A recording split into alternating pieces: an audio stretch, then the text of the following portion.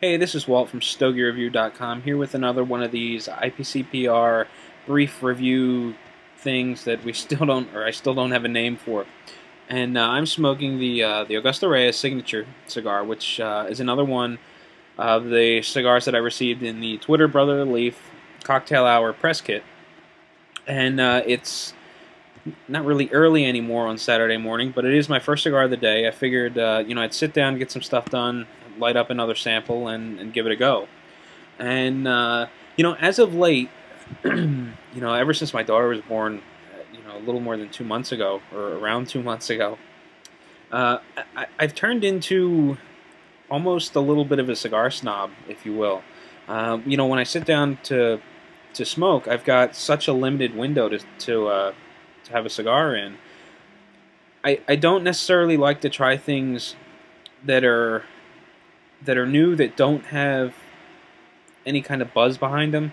I'm afraid that I'm going to sit down and I'm going to spend the limited time I have smoking something that I'm not going to enjoy, or something that's just sort of portrayed on Twitter and the internet as not very good. Now, I hadn't really heard about Augusto Reyes until recently, so they really didn't have any track record in my mind. I was a little concerned. I didn't want to light it up and end up not liking it and pitching it when I have such a limited time frame to smoke in. But I thought, what the hell, we'll do it anyway.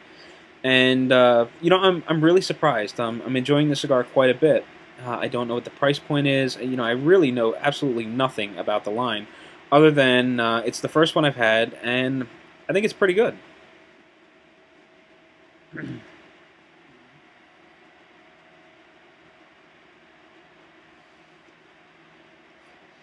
Smoke volume's good. It's nice and dense. I'm getting a peppery sensation through the sinuses with a little heat, much like you get from, say, like horseradish or spicy mustard, that kind of thing.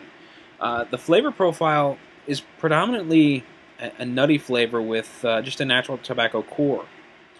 It's got a little bit of creaminess on the palate.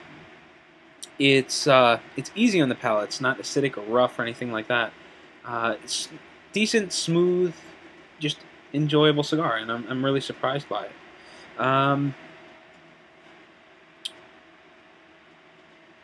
guess that kind of really does it. I'm not quite sure where else to go. I want to keep these things extraordinarily brief and just do a really quick overview. Again, I've never had any of the Augusto Reyes lines. I also have a red label from IPCPR, which I'm kind of eager to smoke now that I find that I enjoy the Signature so much. I'd be interested to find out what the price point is and things on it. All in all, good solid cigar. There's not a whole lot of wow factor behind it. It's not extraordinarily unique. There's nothing about the cigar that makes me want to run out right now and go find a box somewhere. But it is a good solid cigar, and I certainly wouldn't pass up the opportunity to pick one up if they were, if they were priced well and I came across them in my local tobacconist. I would most certainly pick them up. Maybe $5-6 a stick, I think, would be a fair price. And again, keep in mind, I know nothing about the brand, so I could be calling this a $15 cigar a good $5 or $6 buy. So I really don't know.